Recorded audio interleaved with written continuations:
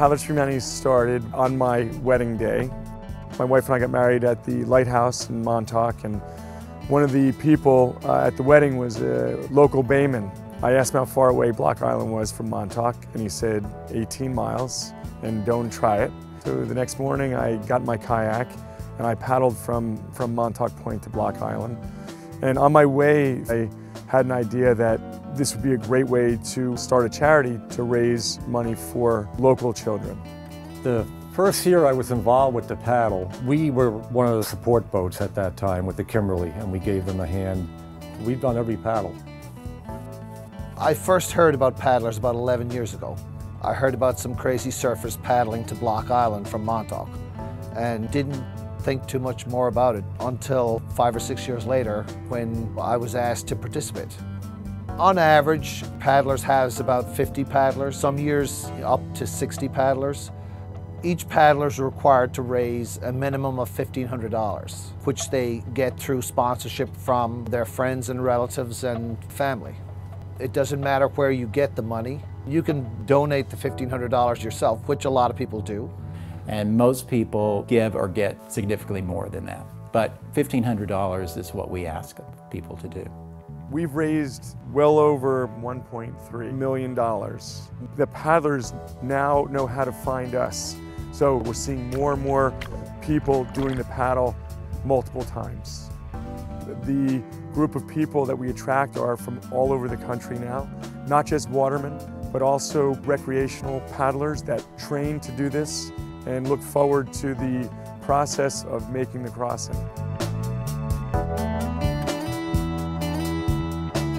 It is not a race. We stop frequently. We regroup, make sure everybody's feeling well. We probably stop 4 or 5 times on an average paddle. About every 45 minutes we'll take a break. Each boat's got their cooler full of drinks and bananas and whatnot. And they'll pull up and we'll start throwing drinks out to them. It's like the food's flying. Well, I've always kind of said my role is chief banana thrower. It's like feeding the seagulls almost. We just throw drinks at them and they wing those empty bottles right back at us. The biggest thing I think is just making sure that the weather will be okay, the tide. We really like to have a southwest wind, a following wind to push everybody over. And so we strive to make it more of a reasonable expectation for everybody.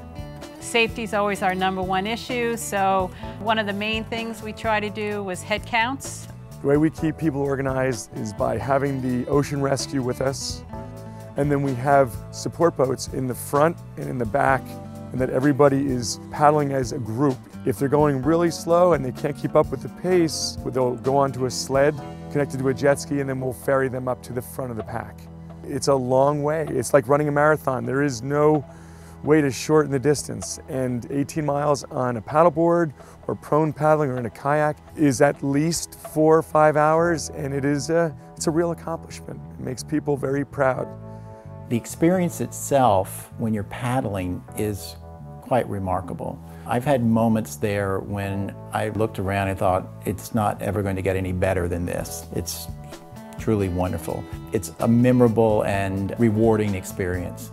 We help a variety of charities, and the number of charities is different every year. We provide funds for at least 4 and as many as 8 charities a year. And those proposals will range from $500 to $30,000. We formed a really nice partnership with several of the nonprofits, including the Bridgehampton School, which has been a really great partner. Some of the teachers have actually come out and paddled with us. There's the robotics program, and you really understand the impact it's had on these kids. We started the robotics club with about 15 students. It was a very, very diverse group, and they were really super enthusiastic. It was a big surprise. The robotics program has helped these kids by not only giving them 21st century skills in programming, development of ideas and concepts, leadership, fabrication, but the other thing it's done is it's really given them an outlet. Robotics is where we build a robot after we're given a task, and we compete using that task with 50 other schools, and the top 10 from those schools go to St. Louis for the nationals. Without Paddlers for Humanity, we wouldn't have been able to to even start and run these programs. Now we're finding that kids are willing to stay here until late hours in the night, really dedicated towards working towards a common goal of building this robot to compete. I'd come after school and Ms. Fires was like, oh, we're doing robotics. I was like, I guess I'll help because why not? And then I ended up really enjoying myself, so I was like, I really want to do this. We had zero expectations because we had no idea what we were really doing.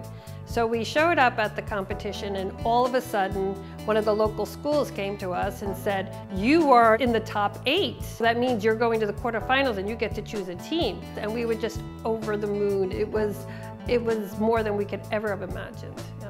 One year we competed and we eventually got up to St. Louis, and then last year we were close, but we didn't quite make it.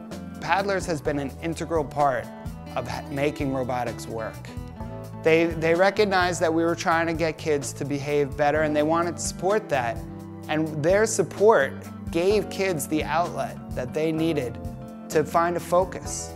The program that Paddlers for Humanity contributes to is PBIS, Positive Behavior Intervention Systems. And basically it's a big umbrella program that we have at the school to positively reinforce good behaviors in students. And this program has helped countless students integrate themselves into our school on a daily basis. I'm very grateful for what their organization has done for funding countless clubs and activities for the school. This is my 12th year and I'm starting to look at colleges and I'm really interested in game design, computer science, and music. When we fund a project where local children go to another country to build a school or to help create and build infrastructure, we're looking at building local leaders. Build On, we were able to establish a local chapter here in the East Hampton School District so that kids from this area go to a developing country and actually build a school. Build On! Maduro, somos! Build On! Somos! Build On! Build On is a nonprofit organization that funds the construction of schools throughout the world in certain impoverished countries. Every year we take between 15 and 20 students to various countries. We've been to Nepal, Nicaragua, Senegal, and this year we'll be going to Malawi. I think what the students get out of these trips is a sense of perspective. They realize that there are more important things in life than perhaps they had originally thought. We traveled to a remote village in the mountains of Nicaragua where we helped bring education to impoverished kids and adults. The experience for the kids is amazing. To watch our students here from East Hampton go through this transformation where they're unsure and nervous to the moment that we leave where they're crying because of the amazing connections that they've made. It's just so cool. I gained a lot of knowledge from these people who had nothing, and while we were teaching them, they were kind of teaching us too. I learned that my cell phone definitely isn't as important as I think it is. I also learned that education is such an important part of life and that every child around the world should have the chance for an education as well as adults.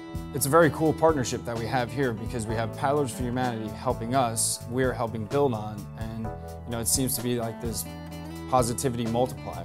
I know I want to incorporate service into my career somehow, and this trip has definitely played a factor into my decision to do that. I know Paddlers for Humanity made a huge donation to Build On and to our club, and without them we wouldn't have been able to go on the trip at all. We take pride in supporting our local charities in the Hamptons because there's so many children here that slip through the cracks. There's so many children that have needs that people haven't addressed.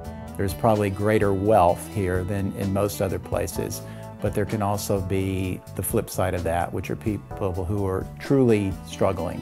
I'm proud of what we've done and I want to continue being proud and being part of that community and making sure that we keep going forward. Every dime goes to charity, every minute is donated time, everything's donated. Just a bunch of people on the East End trying to help the lives of the children that live out here at this point. The last 11 years is something we can all be really proud of.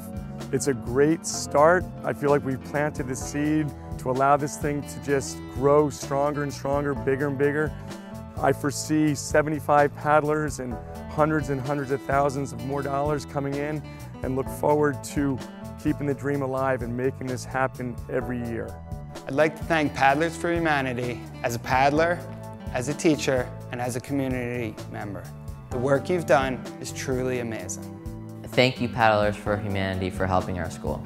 Thank you so much, Paddlers for Humanity, for allowing me to take this trip with all my friends and change my perspective on life. Thank you, Paddlers for Humanity. I just want to say thank you to everybody for letting me become part of this.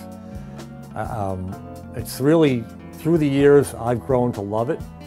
It's a big part of my life now during the summertime when we get geared up, and I've gained a lot of respect for everybody, the paddlers, the people on the board, and thanks for everything, guys.